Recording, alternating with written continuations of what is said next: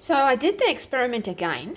This time I decided I'll do 6 of the 3 centimeter cube and 6 of the 1 centimeter cube because it was going to take too long to add the 2 centimeter and I wasn't going to get any additional information from that. So I started with the correct quantities, which was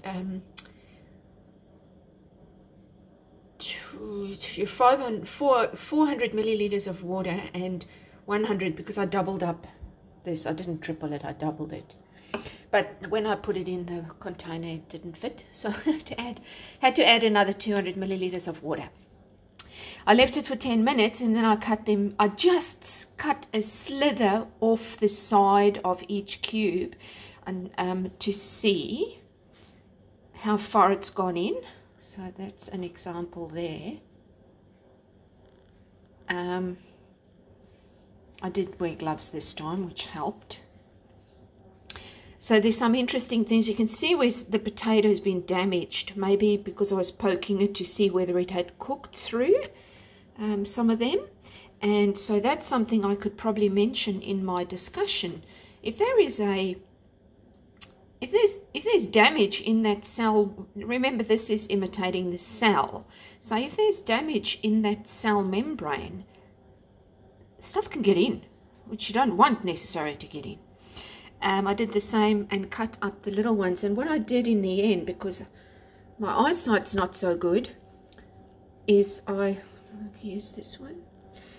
ended up putting this here like that and taking a really close-up photo of it. And so I'm going to use the photos to determine the distance the die moved. I'm supposed to cut the whole thing and work out the volume of the white cube, but I don't need to do it because it's all the same. Well, eyeballing it, it's all the same. So I'm just going to do one and I'm going to use that for all 6. That's also just to save me time.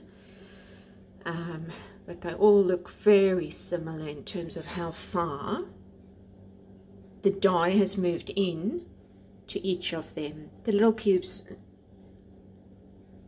are the same, right? The distance that the die moved in is the same regardless of the size of the cube, but that's not the point. The point is that if I left it for long enough, the little one,